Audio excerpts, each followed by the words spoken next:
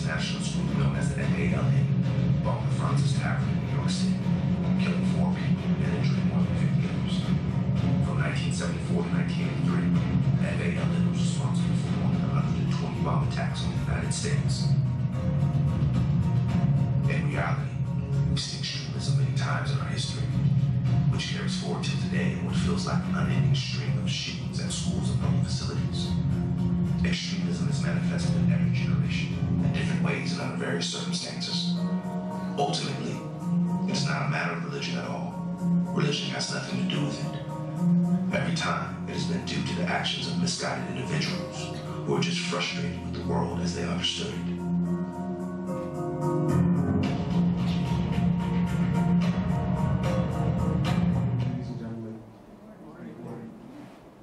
May the peace and blessings be upon all of us all. And I'd like to begin by introducing myself. My name is Imam Azim Akram. I'm the Imam here at the Al-Sadiq Mosque, a very historic mosque. It is one of the oldest standing mosques in America. I belong to the Ahmadiyya Muslim Community. We are the oldest organization, Muslim organization here in the United States. We've been here since the 1920s. I'd like to begin by first saying that in Islam, we condemn any act of violence, any act of terrorism, and I as an Imam condemn it vehemently. These recent attacks in Paris and in Beirut and in Nigeria and all over the world that are supposedly perpetrated in the name of Islam are absolutely wrong. Terrorism is a tactic. Islam is an ideology. There's a difference between the two. When we began this campaign about a year ago, ISIS was just on the rise. And before we begin, I'd like to explain that we use the term ISIS in crisis. It's a play on words. But in actual fact, the word ISIS gives these monsters legitimacy. And the word Daesh is what is being used to take away that form of legitimacy from them. So the more correct way to refer to these monsters are a group known as Daesh. And in Arabic, that translates to something that you stomp on. And that is what we're doing. I applaud everyone that is here today, because it's a very brave step that each and every one of you have taken to come here, to take time out of your day. So please give yourselves a round of applause. So what is the Stop the Crisis campaign? It's a campaign that is national here in the US. It's international in scope. We're in Canada, we're in Europe. We're trying to dispel all these rumors that are pertaining to Islam. We as Muslims, and just to give you a little understanding, even amongst the Muslim community, there's a lot of division. You've probably heard of the Sunnis and the Shias. You've heard of the Wahhabis, the Deobandis. There are many sects amongst Islam to begin with, and we are all divided. That's the unfortunate problem. In Islam, we have to recognize that leadership is key. And leadership can only be a leadership if people trust that leadership. And if that leadership is based on justice. The Holy Quran, the only criteria the Holy Quran gives us in governance is justice. In America, in this day and age, you hear justice for Ferguson, or justice for this and justice for that. This is also in the introduction of the American Constitution. The word justice has been used many times. So I say to all of you sitting here today that Islamic principles are in line with the constitution of this great country. Now, how do we stop these group called Daesh? How do we stop them? It's very simple, and it's also very difficult at the same time. Let's not get into the political factors of how this happened and why it happened. Let's look at the history of radicalization within Islam. It's a very recent phenomenon. When you look at the early 1900s, you don't find incidents of these atrocities being committed. What happened?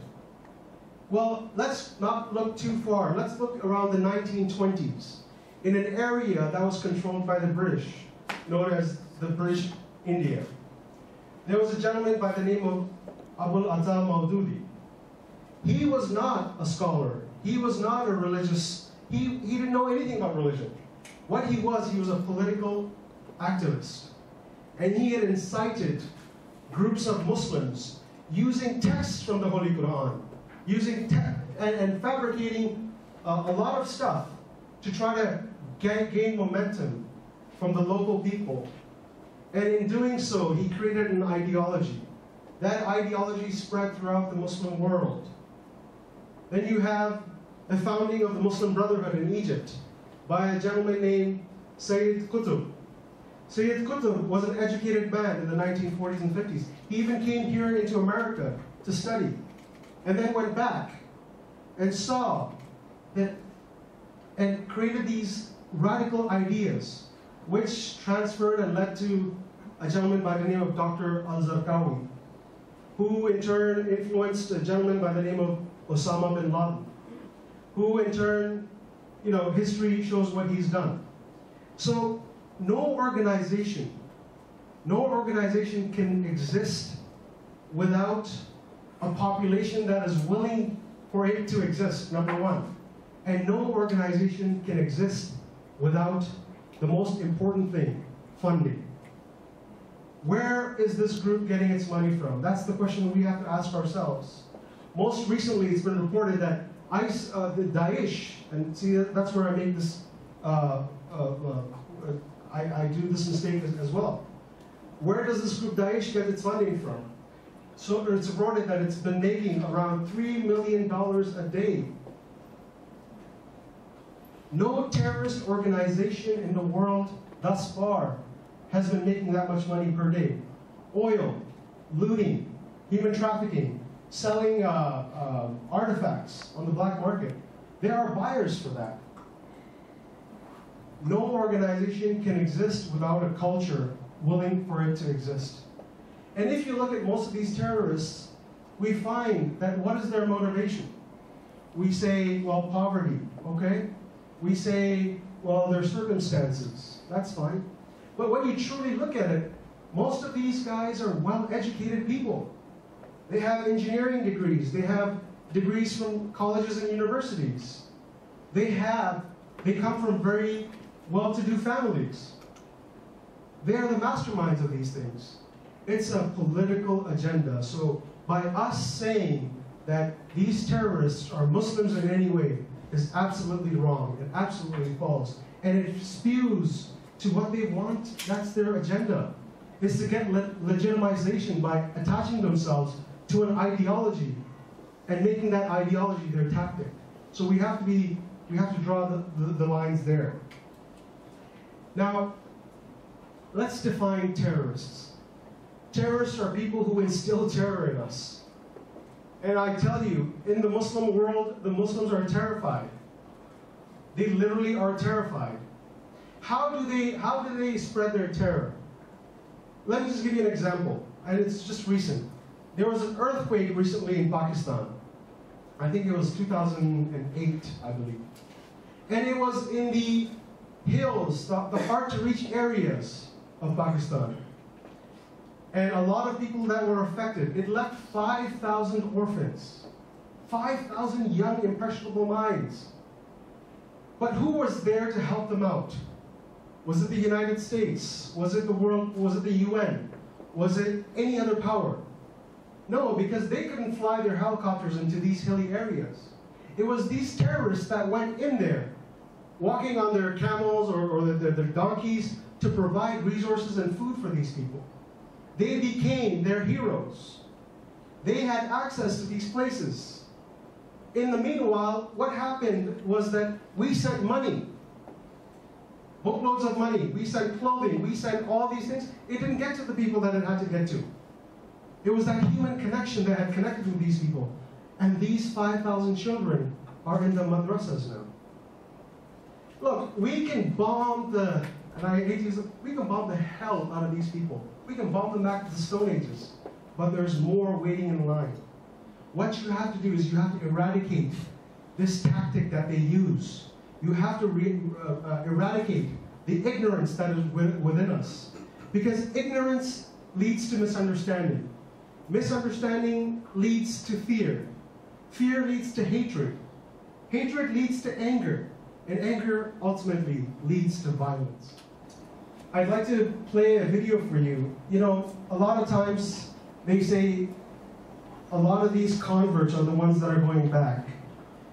It might be in that circumstance, but not in most of the circumstances, because how can I, and what right do I have here, standing here as a Muslim, tell you all these things? It's because I belong to the largest organized Muslim community in the world.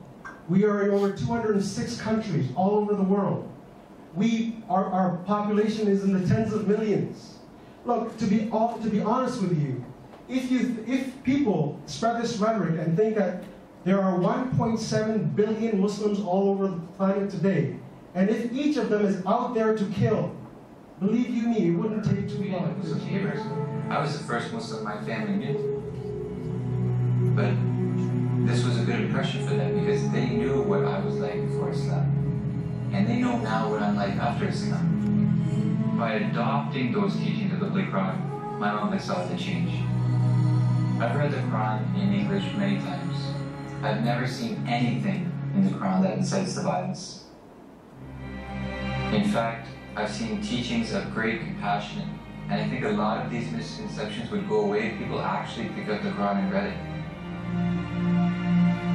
See, the Quran is very, very descriptive of the Creator, and it emphasizes the importance of recognizing the Creator.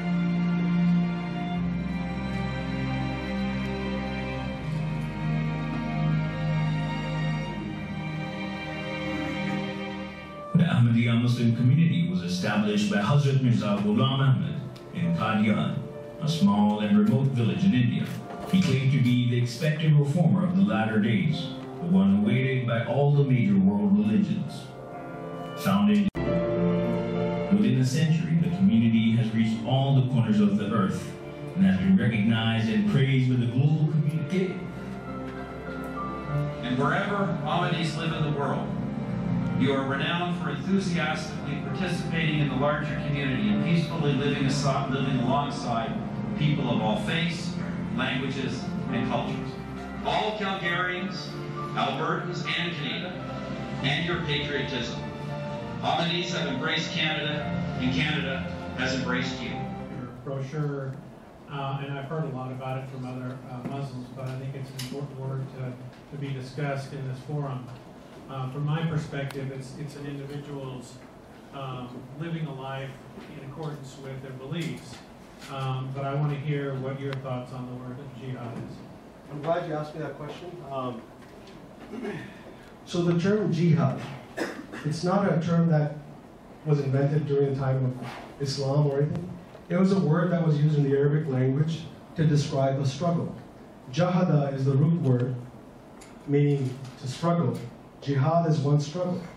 In the life of the Holy Prophet, peace be upon him, when we see the usage of the word, we find that in one occurrence that when he was coming back from an expedition and going back into leading his daily lives amongst his people, he made a statement that qualified the word jihad. He said, we are returning from a lesser jihad to a greater jihad. The jihad of living our daily lives, living our daily earning, being kind and compassionate to our family members and friends and neighbors, trying to live in a civil society. That is the greatest jihad for a Muslim. So, you have to understand, it's the Ahmadiyya Muslim community in the 1800s that the Mirza Ghulam Ahmad, the founder of the community, made a very clear statement. He said, look, if you think that jihad means to brandish the sword and cut off the heads of people, you are gravely mistaken. This is the 1800s he made the statement. This is the time when there were jihadi movements that were rising up against their own the British regime that was in and around the Arab world and the Indian subcontinent at that time. So that is what the term jihad truly means. It's a struggle. And the true jihad of today is what we're doing right now. is educating through dialogue, educating through writing, the jihad of the pen, if you will. You said earlier that to stop radical violence, we must eradicate radical tactics and ignorance. How do you suggest we could do something like that, like directly to people that won't necessarily listen?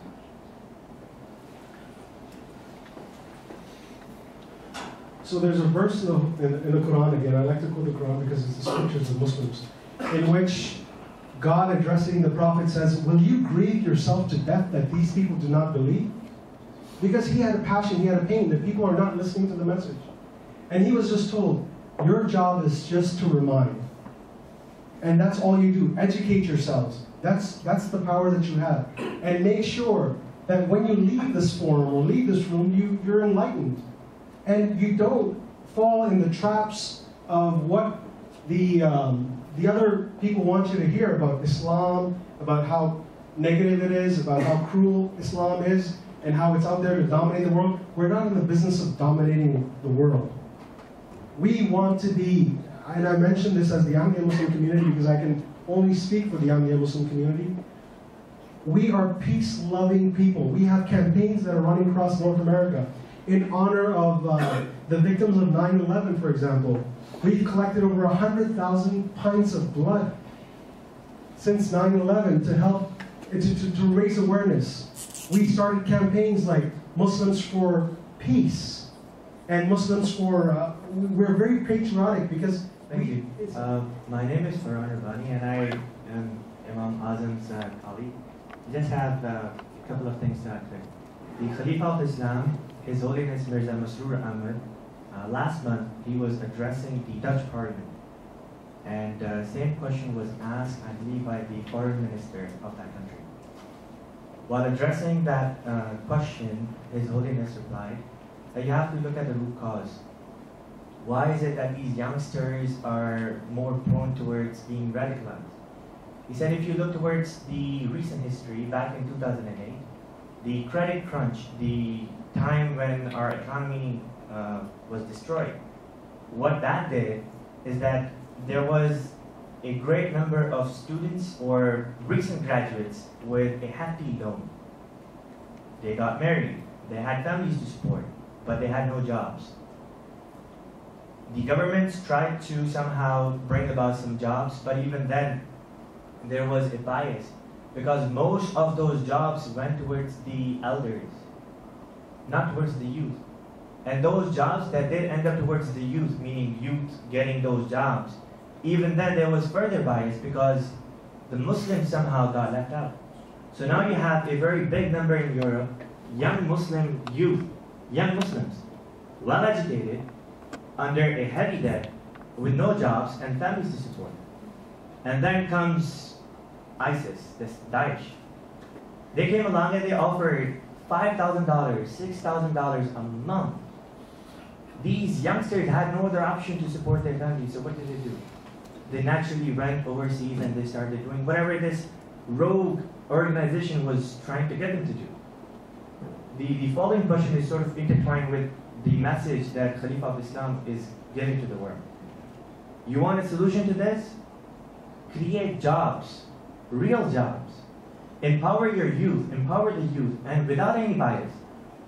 It shouldn't be that in Europe or in America, we should say that our jobs are only for the Christian youth or the youth that are here, the Christian youth. It should be based on justice, equal opportunity. That's what America is all about. That's what any nation is supposed to be about. So the root cause of this entire problem is very simple. You know, these people are using the youth that have no financial means to support themselves and their families. What do? Create jobs, real jobs. Give the youth the opportunity to live on their own so that they don't have to go overseas to fight this war that they have in their mind. One more thing I would like to add at this point is that the question had, why do you think it's happening? I have answered part of it, but somebody asked, I believe, that what is the overall propaganda? It's trying to make two blocks in the world.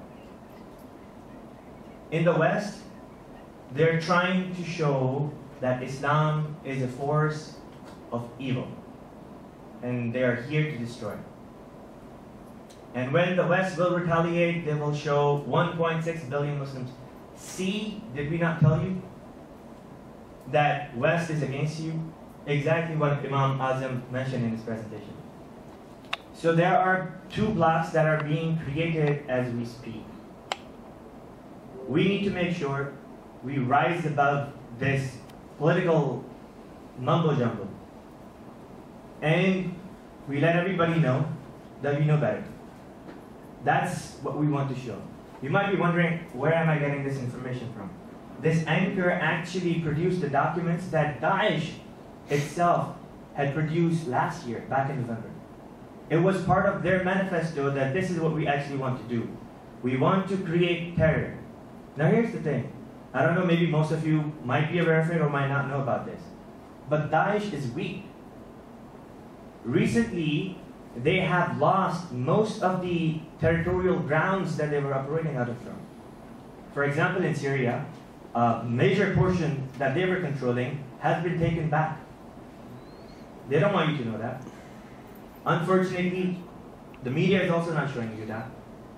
But Daesh is on the retreat. They're losing, and they're losing badly. So what did they do? In order to divert the attention, they went into Paris. They committed that heinous act.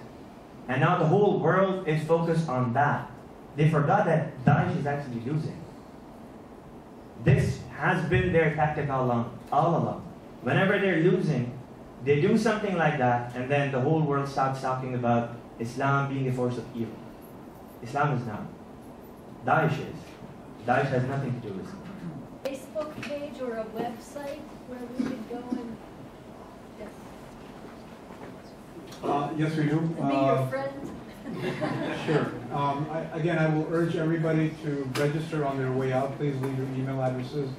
We will send you a survey sometime this evening. We'd like your feedback on just the program content. And we also want to know if there are other topics, anything else you want to talk about. We'd be happy to arrange. And we'll respond back and we'll send you a Facebook link, Twitter, and other social media where we are available. Yes, sir. Do you come out to different faith communities to do this kind of presentation? Yeah, we'd love to. And again, you can connect through us if you register and let us know. We were actually at a church about a week ago. A few weeks prior to that, we were at another church in Wayne, Illinois, Lombard. So we do things in the DuPage County and even outside DuPage County for all year round. And we invite churches to come and have an interfaith dialogue. So in this room, people who will come to your mosque and are willing to listen. But I think the broader problem in society seems to be that there's a fear that the masses of people who are going to hear the wrong message about Islam and that they're going to be radicalized. How are you trying to get ahead of that? Right. Or is that just simply too difficult? It is difficult, but we're trying. I mean, we've got a social media campaign. We're on Twitter. We try to make sure that we catch certain things before and try to rectify them. We've got AMYA. It's a young writers guild. We print articles in different newspapers. We write letters to the editor. Anytime anything like that happens, we are proactive in that regard. Through the media, we called all of you guys here. We send out press releases. If you don't come to our event, we try to come to you. We're streaming live on Periscope. We're doing Ustream, we do Twitter, we do Facebook. We try to do as much as we can to get as wide of an audience that we can. Really appreciate everybody coming out. Thank you very much. There's some literature